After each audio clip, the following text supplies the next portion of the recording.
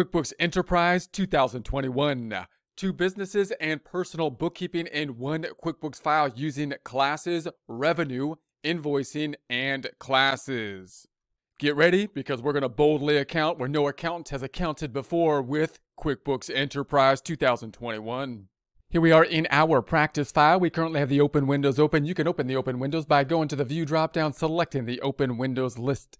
In prior presentations, we set up our accounts. We set up our classes. We're focusing in on 3 different groups, which you could think of as 3 different locations or 2 different businesses and a personal side of things that we want to be breaking out. And we're going to be doing so with the use of the classes. So let's take a look at our chart of accounts by going to the lists dropdown, chart of accounts, and you'll see down here we're focusing in on the revenue side of things. Last time we entered transactions that would basically be flowing through, or we're going to assign them from the checking account, meaning we're waiting until they clear the bank and then we're assigning them either to the one business or location, the other business or location, and then to personal revenue, say W-2 type revenue as it goes through the bank account.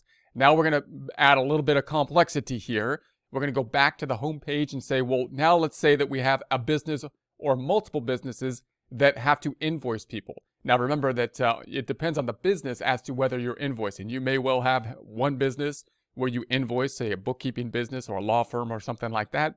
And then the other business maybe is like gig work or something like that.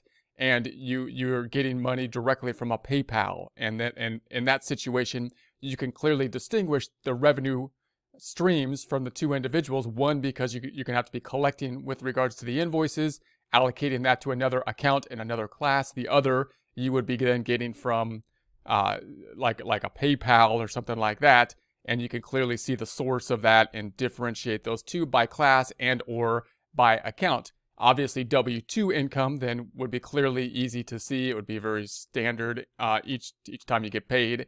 And so then you can break that one out very easily as well. Now you might have two places where 2 businesses are invoicing. So you have a husband and wife that have 2 medical practices that are different, possibly have 2 different client lists. Then it would get more complex because then as you enter your invoices, you want to make sure that you're breaking out or allocating the proper invoice to the proper business account, and that would get more complex, doable to do, but a bit more complex. It will also result in your customers. If we go to our drop down up top in our customer list, the customer list becomes much more important when we are dealing with collections. I made this a little bit larger by dragging these 3 dots out.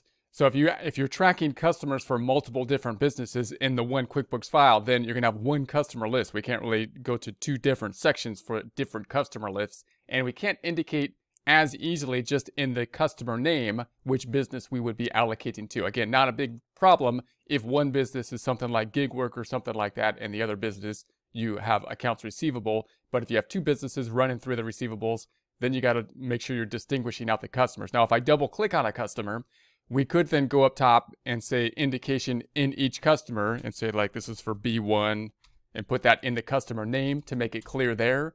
We can also add into another field, an additional field down here, which we can add a field possibly that would be locating or saying that's for customer 1 or 2 in that way as well. And we might be able to run reports then that would be tied to that particular field a little bit more easily. But when we just look at the straight list here, then we're going to have basically one list, which we can then try different sorting, filtering options when we're looking things up by customer. Now, when we set the customer up, we're going to be wanting to make sure that we assign the customer to the proper business, assigning it, in our case, to business 1 or business 2. One way you can do that is to set the classes default by customer, which we talked about before, which means you'd go to the edit dropdown, preferences, and then you can go to the accounting company preferences. And instead of setting the preference as an account, you could set by name. And then every time you go to a customer, it will automatically track to the business 1 or business 2 in our case for the class. Meaning if I make an invoice, it'll track it by who is getting the money, who I'm getting the money from, in terms of which business you should go to, business 1 or business 2. We're going to use the account up top though, because that applies out to the expenses as well. And what we're going to do is set it up so that when you have the customer that has a repeat payment to you, we're going to assign it to the proper account, business 1 account, business 2 revenue account. And as long as we're assigning them out to the proper account, then it'll memorize the transactions for that particular customer, and the account will then be driving whether it goes into class B1 or B2 in our case. So let's see how this might work. If we were going to go to the home page and we're going to say, I want to create a invoice, and we're going to say, let's say this is for customer number 7. Now, creating that. Now, if we wanted to set this up, I might set up in the name. I could say this is for B1. Now, that's going to be a bit burdensome if I have to print this out to someone in a name field where it's going to populate in the name field to the customer. So you want to be careful in terms of will that, whether what you want to show up on basically the invoice. But if we set it there, then it'll show up in the list. The other thing we can think about doing is going to the added information here and possibly using the define fields. And I could say this is going to be for B1. So I'm actually going to label it business, and then I'm going to check off the customer, vendor, employee, trans, and list. And so I'm going to say OK, gives us a pop-up. You are changing the label of a custom field which already is already in use. Data already entered for this field will remain unchanged. If you are changing the meaning of this field, you may wish to choose a currently unused field instead. I'm going to go ahead and say OK, and say OK. So there we have that. So now we have our custom field, which I'm going to say here is B1, and that could help us out with some filtering options as well. So I'm going to go OK. Also note that if we set up this B1 in the customer name, if I preview the invoice, if I go, let me preview what the invoice will look like. It's not in here. It's not in the bill to, so it's not on the invoice. And let's just recap why that is. If I go to the customer center again, double click on the customer. I put the B1 up top, up here, but it's not included in the invoice bill to item down below. So that means if you can distinguish then in that way, you can have the customer name up top different than the name that's going to apply on the invoice, and that could be another way you can kind of distinguish these two. All right, closing that back out. If we then go back to the invoice, we're going to say the class. Now I'm not going to assign a class here because I'm going to do it by the account that will be utilized. We're going to then say that we want an item. So I'm going to set up an item. This is going to be the items that we're going to sell. Now, again, if there's another way you could set up the custom items in QuickBooks Enterprise is to use the item to be the one that's going to track which class it's going to be going to, but we're using an account in order to do that.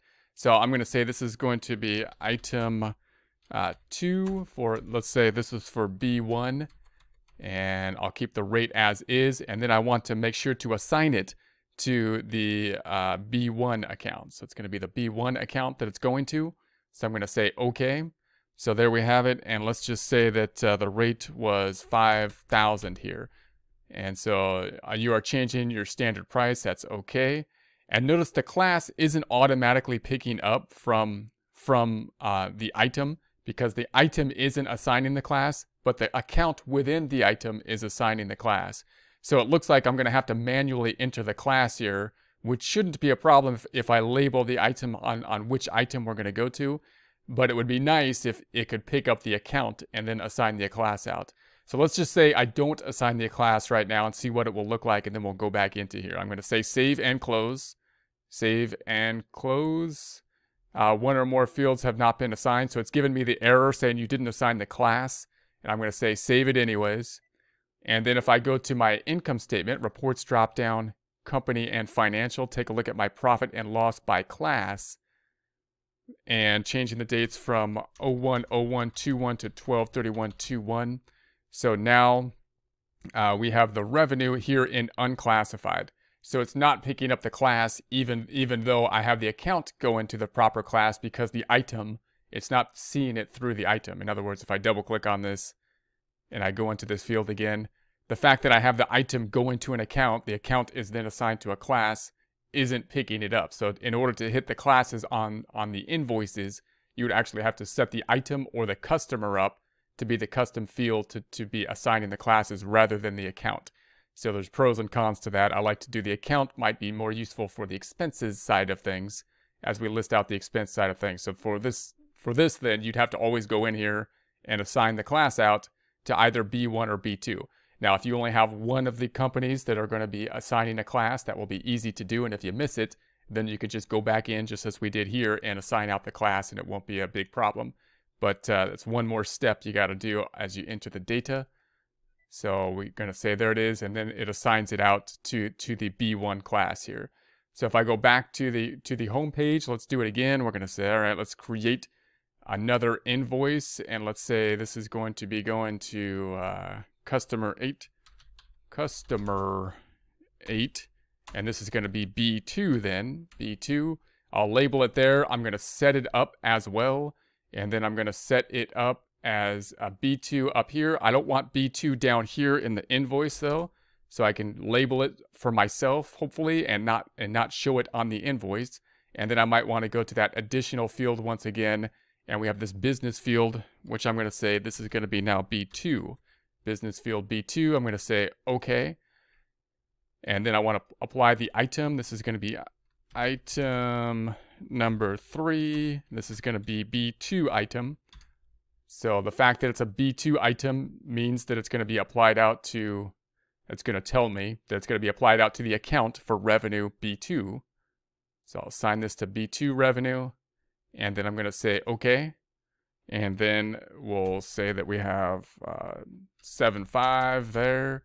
And then again, I'd have to assign the class out. The fact that I have the customer labeled for the class, and I should be able to see it within the item that I set up, should be an indication for me to assign the class. And if I miss it, it will go into that unclassified area, and we can then just double click on it and find it again. So I'm going to say B2. But again, the trade-off here, the other way you could do this is to assign the default class by item, or to assign the default class by name.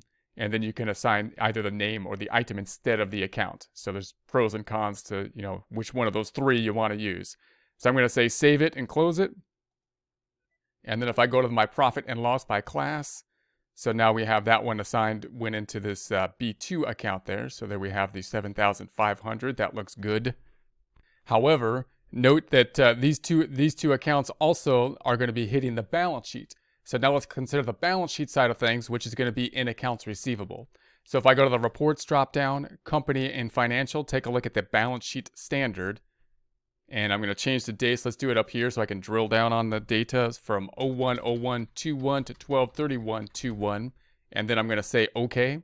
So now we have this receivable. Now note that this receivable I have one receivable, and if I only have one of my businesses that is an accrual-based business where I need to track receivables, not a problem. Like again, if the other business was gig work or something like that, I don't need to track the receivable, not a problem. If I want to have two businesses where I'm tracking the receivables, then I may want to break this out then into classes. And in Enterprise, you can do that. You can have a balance sheet by class. Gets a little bit tricky with an accounts receivable though. So if I go to the reports drop down, and then if we go to the company and financial and we take a look at the balance sheet by class, only there if you're talking about the enterprise, then I'm going to change the dates up top, customizing the reports from 01/01/21 to 12/31/21. We're going to say OK and OK.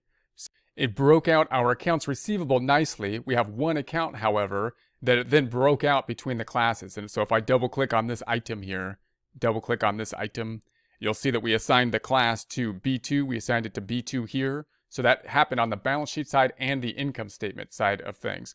But if I close this back out and I close this back out, then when I run the report tracking by customer, if I go back up top and I say I want to see the receivables by customer, and I want to see the balance detail, customer balance detail, we're going to see the items for both customers for both classes in one report. Now the other thing we could do is we could say, okay, if I'm tracking two receivables, maybe I want to double check this and have another accounts receivable account, so a B1 account and a B2 account. So for example, we could go to the lists drop down, chart of accounts. We have the accounts receivable here. Maybe I want to assign that to B1 accounts receivable, and then the second one maybe 1,200 or 12,000 for the second one. So I might say, let's edit this one, and let's say that this is going to be accounts receivable for B1, and then I'm going to say save it and close it. And then we might want another one like 1,200, account rise up, And then we're going to say this is going to be an accounts receivable, continue, and this will be 12,000, and this is going to be accounts receivable B2. So now we got accounts receivable B2. I'm going to save it and close it. So now we got those side by side. And then if I go back to my balance sheet by class, I'm going to update this, say okay. So now the second one, the second accounts receivable, I'd like to break it out into not only a separate class, but also possibly a separate account. So I could double click on this now, double click on this item, and then I can choose between the accounts receivable we want to track. So now I'm going to say I'd like to track this completely in another accounts receivable so that I have my balance sheets now lining up in 2 different accounts and 2 different classes. And then I'm going to say save it and close it. And say yes, and then close this out. Let's close this out and don't show me that again, and yes, and then okay. And so there we have that. So now we have it in 2 different accounts here that are broken out. Now if I go back to my reports up top, look at the customers and receivables, customer balance detail account. So we still have the 2 customers on one report, but now we can filter it by account. So I could go up top and go to customize, and then I go to filters, and we could say that we want to customize or filter by account, not all accounts receivable here, but choosing one or the other accounts receivable. I want accounts receivable for B1, and then okay, and now we could see a list for just B1. I can then customize up top, filters, say I want to see just accounts receivable for B2, and then just see the accounts receivable for B2, which of course will line up to the 7,500 that is on the balance sheet by class. So that works pretty well. Now let's use our filtering option again for that custom field. If I go to my company dropdown or customer dropdown and look at the customer center, and let's say I want to look at my customers now just for B1 or B2 business, and I set up that custom field to do so. We could then go to the drop down here and look at custom field, the custom field that we set up. And then I could say custom field that we want the custom field. And then I'm going to say okay. And then I'm going to search for, say, B1. B1, search it. And now we have the B1 items there in the custom field. I could say, okay, let's search for custom field. We want all common, I'm going to say custom field B2, and then we could search in that way. So that's another way we can kind of filter it and make our lists a little bit more manageable for 2 different businesses. So let's close this out and enter just a couple more just to get a feel for it. If we go back to the home page and let's set up another invoice, and I'm going to say this is going to be for customer number 8, and I'll call it B2 this time, customer 8B2. I'm going to go ahead and set it up in more detail, and then customer number 8, I'm going to remove the B2 down below so it's indicated on my side but not on the actual invoice. I'm going to then go down to the added information in the custom field over here and say this is going to be B2, and then I'm going to say okay. So we have that, and then I'm going to say this is item, and we'll say this is item for B2, and we'll say this is going to be 14,000. So I'm going to say, and now if I don't assign the class here, I got to assign the class, and it should be going then for B2, the customer. If I hit the drop down up top, notice I need to now assign the proper accounts receivable, which is going to be B2. And hopefully next time we enter something for customer 8, it will then pick the proper accounts receivable. And then the class, we'd have to pick the proper class here, which is going to be then B2. If it doesn't pick up the class, then we'll be able to see that because it'll be going to the unclassified account. So if I save that and close it, and then let's do it one more time. Let's go into the invoice and say customer number 8, B2 that we just set up. You could see now it's going to the B2 account, which is the last one we had open. So I'm not sure if it's driven by the last one we had open, or if it's being driven by the fact that we assigned it to that account last time. We'd have another invoice or an item B2, and this one I'm not going to classify. I'll keep it as unclassified, and then we'll pick that one up. And then I'm going to say save and new. Let's do it one more time. So another invoice, I'm going to say keep the number. One or more items have not been assigned to a class. I'm going to save it anyways. And then, so it gives you those pop-ups to help you to assign it to the class, but we're going to say, now I'm going to say customer, let's pick up customer 7, which is B1. And this one, notice it's still picking up the B2 accounts receivable. So we'd have to switch back and forth to make sure that we're tracking it to the proper accounts receivable if we want to have two accounts receivable that we will be working with. And then I'm going to say that's on there. This is going to be item for B1, and we'll say this is 19,000. And again, I won't assign the class, and I'll see how I can pick that up if I miss the class. So I'm going to save it and close it, save it anyways. And then if we go to our profit and loss by class, we'll see this one's going to be easy for us to reassign because, once again, it's in unclassified. If I double click on anything in unclassified, I need to classify it. If I find it, then I can see here that it's applied to B1. I can see the item, which should be, I know which one to apply it to. So I'm going to say, all right, this should be B1. That's going to B1. I'm going to save it and close it. Save it and close it. So that one's been assigned out. And then this one, again, I could see it's in B2 as well by account. So there's multiple ways we could check it. So I just go, okay, I just need to reassign that one. Double clicking on it, double clicking on it. This one's going to be going to B2. So I'm going to say save it and close it, save it and close it.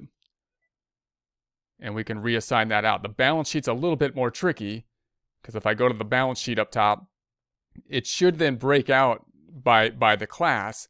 So if I misclassify something, for example, then I should be able to see it given the fact that I have the invoice, the two accounts setting up and the class set up. So for example, if I made an error in the data input, and I created an invoice, and we said this is going to be going to custom, because I have currently B1 on the receivable side. So if I picked up something that goes to B2 here, and I go to the wrong receivable, and then I go to the item down here, and I'm going to say this is an item for B2, and we'll pick up the amount for 4,000, and I'm going to say this is going to B2. So everything's going to B2, but the accounts receivable is going to the wrong place. It's going to B1. So again, if I had one accounts receivable, then it would break it out by class. But if I want to track two separate accounts receivables, then I'm going to have to say, okay, that's going to the wrong receivable. If I save it and close it, let's see what happens on the balance sheet here. If I go to the balance sheet by class, then we can see it there. We can see there's a problem because it's going into the accounts receivable assigned to B1, and I have an amount there. That amount should be 0, and that's kind of the double check you have by having two accounts oftentimes. So I'm going to say, that one went to the wrong, because it should be over here because it's going to this account. So that account only has B1. So I'm going to go, that went to the wrong spot, and I could double click on that and basically assign it then to the B2, and then save it and close it, save it,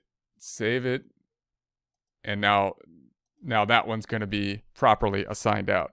So that the fact that we have the account and the class gives us kind of that double check, and then we can always drill back down on it and go into anything that is not classified to change to the proper class. So here's where we stand now on the balance sheet. Here's where we are on the income statement. I'll print these out, and we'll also have a backup file if you want to just start from this point forward and look at the next component in the practice problem.